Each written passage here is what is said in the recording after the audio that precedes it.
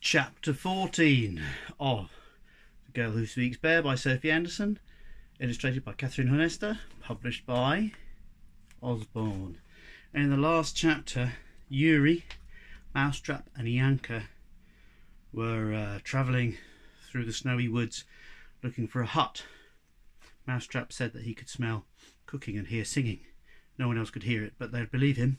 They think they're going to one of Anatoly's huts, but as they've got there, somebody says they can smell bones. Mousetrap says he can smell bones. Human bones. Chapter 13. The house with chicken legs. It can't be real, I whisper, scanning the skull and bone fence for evidence it's fake. It smells real. Mousetrap's tail tightens around my neck. I was wrong to lead you here. We should go. I nod, but I don't move. I can't pull my gaze from the fence. Icicles drip from long chains of vertebrae strung between upright poles. Skulls balance on top, candlelight creeping out between missing teeth and through empty eye sockets. The villagers tell stories about Yaga, witches who live in houses with chicken legs surrounded by skull and bone fences. In their stories, Yaga eat lost children and steal their souls. But in Anatoly's stories, Yaga aren't cannibals. They are linked with death, though, so I've never been sure if they're good or bad. I look at the house behind the fence. It's small, like a log cabin, not unlike mine and Mamochka's. I can't see any chicken legs, and I picture Mamochka shaking her head and telling me what nonsense that would be. But still, something about the house lifts the hairs on the back of my neck. The lines of the windows and door curve, making the shape of a face. And as I stare, they change expression. Let's go! A mousetrap pushes my neck with his tiny paws. A fence of human bones is a sure sign you're not welcome here. I itch with curiosity about the house, and I ache to rest somewhere warm, but Mousetrap is right. The skull and bone fence is not a welcoming sight. I sigh and turn away, but as I do, the house screws up one side of its wooden face and winks. Did you see that? I gasp, but Mousetrap has disappeared into my pocket, and Yuri is lying down, facing the other way and quietly whining. The door creaks open, and a girl steps out. She's about my age, small and slight, with dark hair and big round eyes.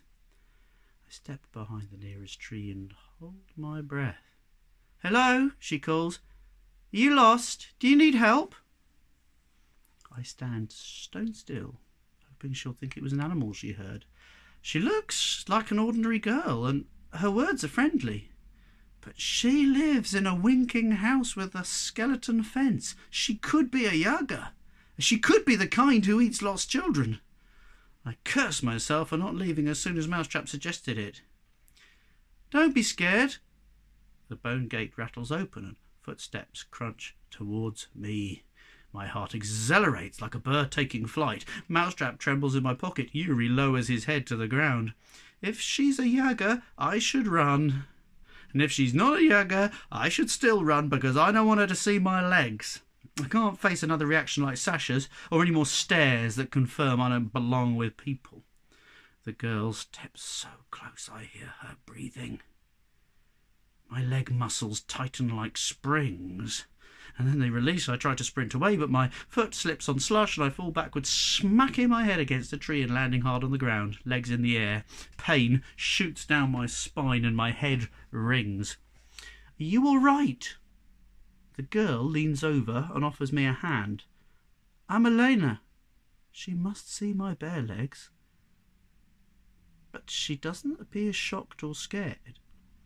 She doesn't look at me like I'm different at all. Elena just smiles, a big wide smile that makes her whole face light up, and for some reason that brings tears to my eyes. Bones clatter behind me, and the groan and grate of moving wood echoes through the forest. Yuri scrambles to his feet. I try to do the same, thinking a tree's about to fall, or a skeleton's about to jump on me, or both. But my limbs aren't working, so I squeeze my eyes shut and brace for impact.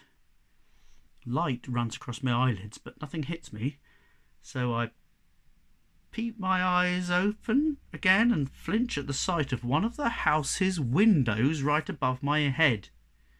"What are you doing?" Elena hisses at the house. "You'll get into trouble again." The house swings up and away, and a huge shadow falls over me. It's a massive foot, scaly like a bird's, but made of wood, and it plunges straight towards me. "Stop, you dastardly witch house!" Mousetrap darts up my shoulder and flashes his teeth. The foot hesitates.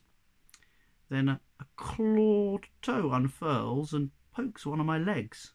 My muscles jump to life. I roll out of the way, but the rest of the wooden toes spread out and grab me around my waist. I scream as the foot grips me tight and lifts me like I weigh nothing at all. I'm vaguely aware of Mousetrap growling as he attacks the house's ankle. "What's going on?" An older woman's voice shouts from the porch above. "House, put the girl down." My head spins as I sail through the air towards the front porch steps. Floorboards rise impossibly to cradle me as I land. Grey spots cloud my vision and I groan. I don't want to pass out. I can't pass out, not now. This is a house with chicken legs, the home of a Yaga who eats lost children and makes fences from their bones. I imagine my own skeleton becoming part of the fence, and for a strange, calm moment I wonder if my oversized bones would fit in with the rest or stand out like I do in life. Then Mousetrap nips my ear, bringing me back to the present. "We're meant to be guiding." The older Yaga woman prods the porch canopy with a broom. She's short and round, wearing an angry scowl and a headscarf decorated with skulls. "You should be scaring away living souls, not picking them up and putting them on your porch. When are you going to stop getting distracted by every little thing that stirs your curiosity and start taking your responsibilities as a Yaga house seriously?" "She needs help." Elena appears next to me. She puts a hand on my arm. "She's frozen, she's wet through, and look at the elk, it's bleeding." Yuri is lying at the bottom of the porch steps, whining. I try to work out what's happened. Yuri hasn't moved towards the house, but the house has moved closer to Yuri. I hold my head to stop it spinning. Maybe this is all in my imagination, and if I hold my head tight enough I'll wake up in bed without bare legs. None of this will ever have happened. "Oh, for spirit's sake." The Yaga woman leans over me and frowns. "Whatever state she was in before, she's worse now. Getting grappled by your great chicken feet is enough to send anyone into shock. Elena, get some blankets and tea, and you," she glares up at the house, "open the gate again so I can finish guiding before we bring her inside."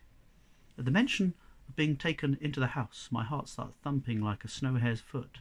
What if my story ends here, with me being eaten by Yaga deep in the forest? Well, what if it does indeed? Because that is the end of the chapter. That's the end of chapter 13.